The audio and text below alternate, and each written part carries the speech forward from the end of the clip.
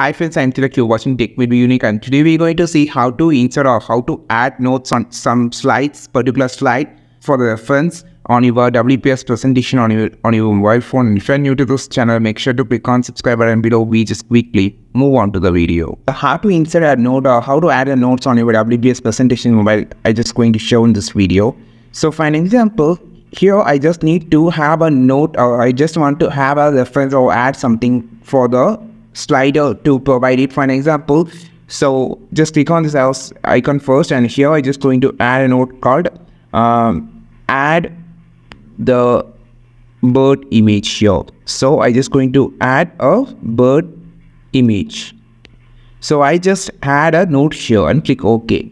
Now you can see it shows add a bird image here. So if you transfer this file to anyone, so who will be creating this presentation, there will be add a note there. If you have any correction about it, you can also add that. For an example,